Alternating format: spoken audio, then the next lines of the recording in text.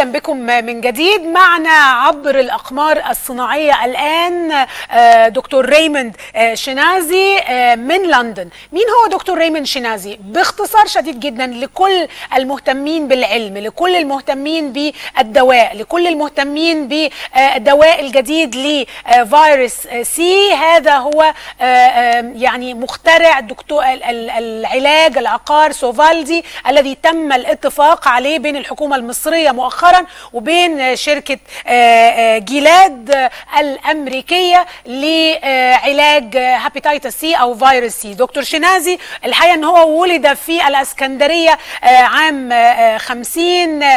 زي ما أنتم شايفين يعني تاريخ طويل من العلم، تاريخ طويل من الأبحاث، تاريخ طويل من الابتكارات. رجل اختص باختراعات أو ابتكارات لعلاج الإيدز وايضا فيروس بي وفيروس سي، والحقيقه ان له خد جوائز كثيره جدا، حصل على عدد كبير من الجوائز العلميه من اهم واكثر العلماء تاثيرا الان في العالم. دكتور ريموند شنازي. دكتور شنازي, thank you for being with us. I'm so glad to have you. It's a real pleasure to be here, talking especially to you. I'm very honored. Thank you. Let me start by asking you, of course, Egypt, a lot of Egyptians are celebrating a deal that is made between the government or the health ministry here in Egypt and Gilad, the company, of course, the pharmaceutical company, to get a better price for Sovaldi, the medicine that you have developed recently. Tell us about this medicine. Tell us about Sovaldi. What is it? How is it more efficient in curing virus C? Well, I think you need to develop a drug, you really need certain characteristics. The major characteristics are the potency of the drug, being able to clear the virus from the circulation and from the liver and other compartments where the virus may hide. I think this is very important. The safety of the drug has to be very high. And probably the most important point is that this drug, very hard to select resistant viruses. So basically what we call the SVR, the success of this drug is extremely high, reaching from 90 to 100% cure rates. How is it different from the previous medications using interferon? Well, first of all, it's an oral drug, so you can swallow it in your mouth. You take it once a day, and usually for a course of about 12 weeks. Whereas interferon therapies, as you know, it can take a year or longer, and the success rate is very low, in the range of 40 to 50% of the patients taking it are successful, even less in certain populations. And with Sovaldi, of course, you're getting very high rates of cures. I've read one of your quotes saying that this is the first time in history of mankind that we have a cure for a viral disease. What does this mean? That is correct. I mean, basically, before we had vaccines. Vaccines are great. They prevent virus infection. But once you're already infected, vaccine does not work. So you need a drug. And by taking the drug, swallowing the drug, you basically destroy the virus forever.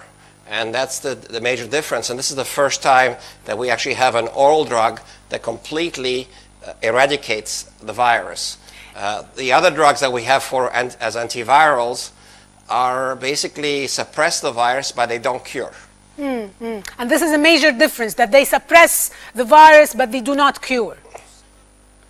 Yeah, a good example, for example, if you have oral herpes on your labial, oral herpes, you take a drug called acyclovir or valacyclovir, which is probably available in Egypt.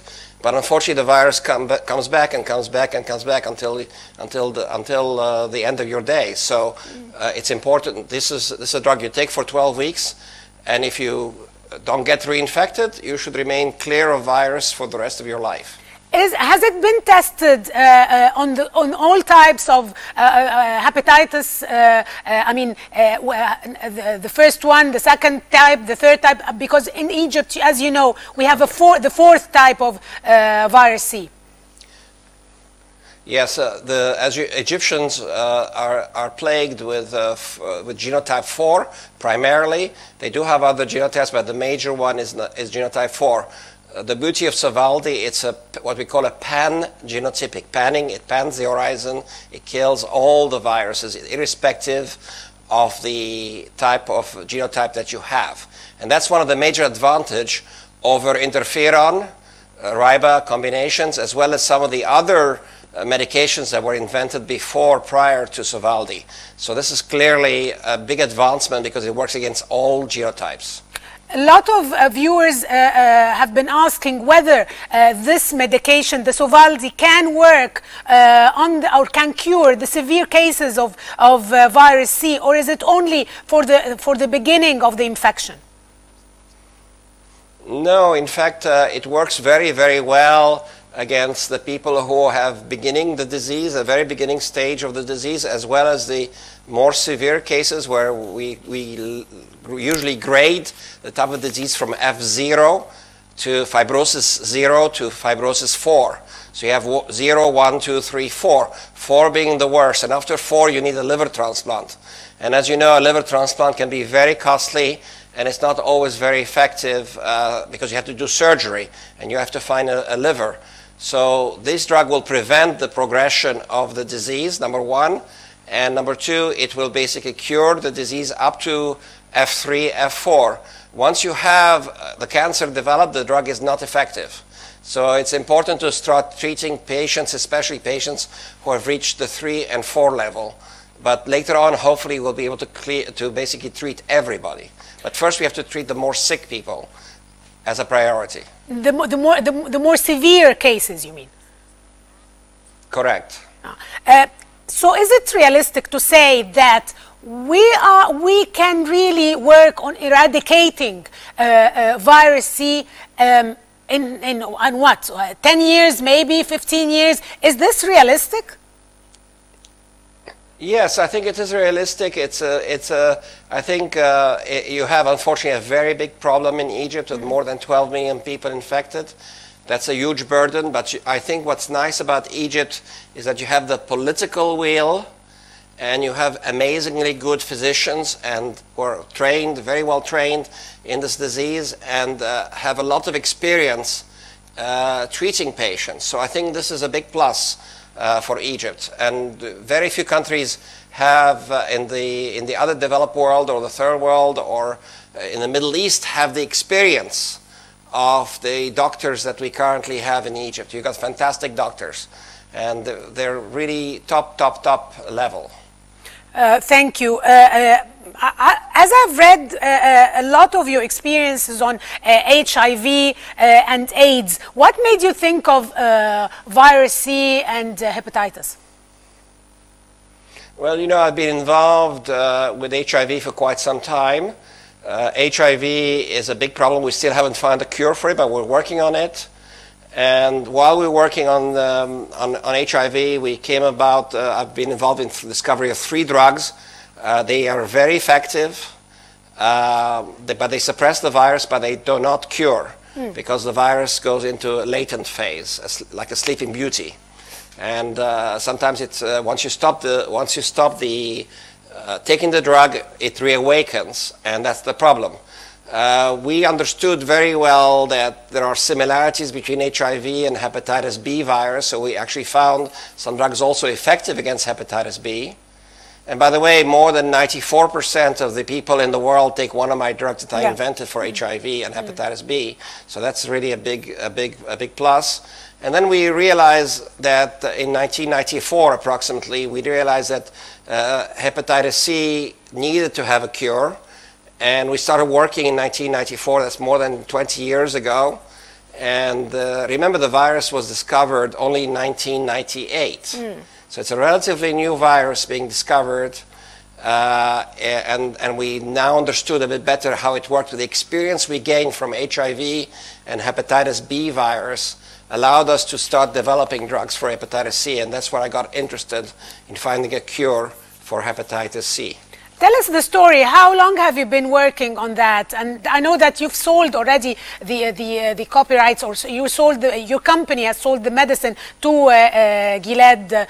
So how long have you been working on the Sovaldi? Well, we basically started working in 1994, as I said, and we're still working on it even now. I have a laboratory at Emory University in Atlanta, Georgia. And I continue to work. I have more than 50 employees, and actually there are at least 2 Egyptians working in my lab right now learning how to develop new drugs for hepatitis C virus. So we're still making progress at improving on what we currently have. We formed the company Pharmaset. The company was called Pharmaset, which means pharmaceutical assets, in 1998, and we sold the company in 2011 for about $11.4 billion. With a B. And so this is really a huge success story, a huge success story for academic research that went from academia to industry and then to big pharma being Gilead. As I know that you're working with the Egyptians now on a new antiviral medication, a new development regarding also virus C. Can you tell us more about that? Of course. I mean, I think we're not finished yet. You have such a huge burden in Egypt that will need several drugs, not just Sovaldi, that will come to bear, because ideally you want to find some drugs that you can combine with Sovaldi and also develop additional drugs because you have such a large burden. So clearly we're working on this, and I was approached initially by the Egyptian government. And then I was approached by some fellow Egyptians who live in Baltimore and other parts of the United States to work with them and try to help them.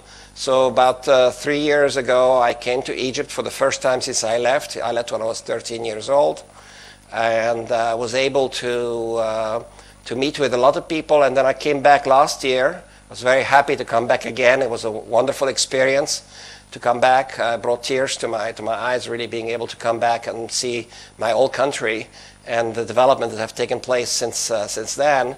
And clearly it's an amazing emotional experience for me, and I want to be able to continue this. So I'm still working very hard with our friends in Baltimore, with the Egyptian government, with people at Cairo University, and hopefully something will come out of this relationship. But at this stage, it's still early. We're still talking and discussing the approach that we'll take. I'll come to the Egypt part in a minute, but do you think that Egypt can come to the stage of developing its own medicine, its own medications? Can the Egyptians do that, in your opinion?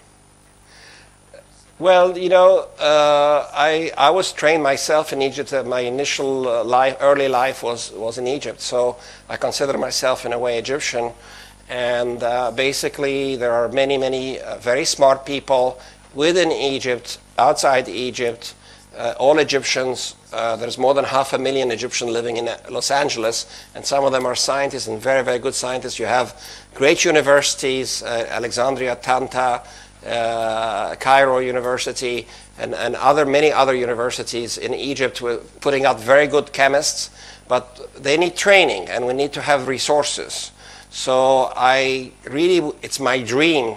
It really is my dream to see Egypt one day having its own infrastructure, not only education-wise, drug discovery, not just for HCV, but also many of the diseases that plague the Egyptians today, cancer, for example. And clearly we need to start developing this, and not only that, but also build the infrastructure for manufacturing these medicines. So not only will they be used in Egypt, but even used in the United States and other parts of the world. Dr. Shinazi, what do you tell millions of people who are watching us now about your medications, which the government finally managed to get not an affordable price, but a price that can be affordable, I mean, can be used, because the original price was very expensive for Egyptians, and you know, most of the people sick who cannot afford to pay such amount of money. What do you tell people about that and how to prevent virus C? Well, I think it has to go hand in hand, not only the treatment that's now going to become available in a few months' time in Egypt for the more difficult to treat patients and the more sicker patients first, but there's an amazing opportunity for education. It goes hand in hand, education how the virus is transmitted and preventing people from being reinfected. That's going to be huge. Not to share needles, not to share razors, for example. So these are important things, not to share toothbrushes, any blood products, because you can get reinfected. So it's extremely important that we have education, strong education in Egypt about how this virus is transmitted and cut down the transmission rate. Because today, unfortunately, we can treat maybe 200,000 Egyptians, but then we also have another 200,000 new cases of hepatitis C.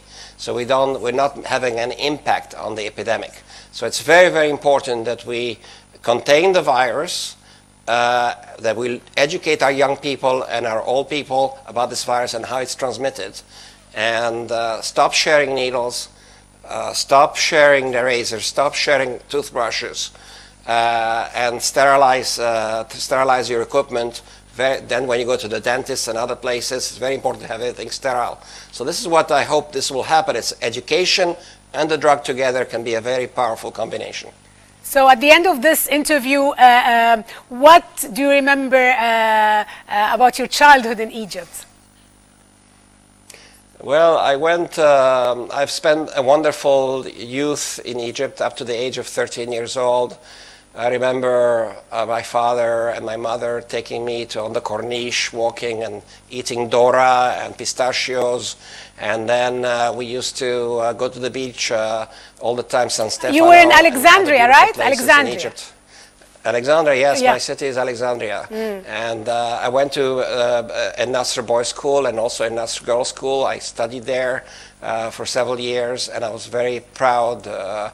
Students, unfortunately, I was uprooted due to political situation, but this is behind us.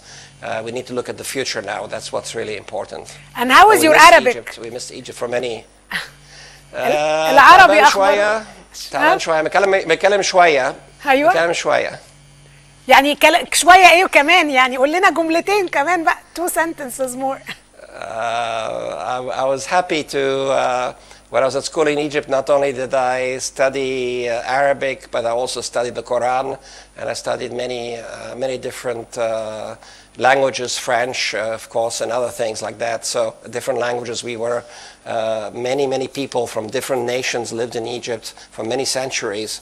So we were exposed to many languages, not just Arabic. So it was a wonderful time when I was a young man. When are you coming back to visit? Inshallah this year. Inshallah later on this year, there's a big conference that is being put out on the Red Sea, and I hope to participate in that conference. So hopefully in November of this year, I will come back and visit my old country. Dr. Shanazi, I want to thank you very much for your time. I know how precious your time is, and I know that we've been tracking you, tracing you, and trying to get this interview for such a long time. But I want to really thank you for all the effort that you've given us to the humanity. You've given the humanity to get this medicine out. Thank you, and thank you for being with us. The pleasure is mine. Shukran, and a big kiss to you and all my Egyptian brothers and sisters. Thank you. أشكرك. شكرا. ده كان دكتور ريموند شنازي مخترع دواء السوفالدي، هذا العقار الجديد الذي نتوقع أن يكون قريبا جدا في الأسواق في مصر بعد أن تمكنت الحكومة المصرية من الحصول على أو من إقرار اتفاق مع شركة جيلاد بالحصول عليه ب1% فقط من ثمنه دوليا، ويعني بتقدمه للمصريين أمل جديد للعلاج من فيروس سي. فاصل ونرجع.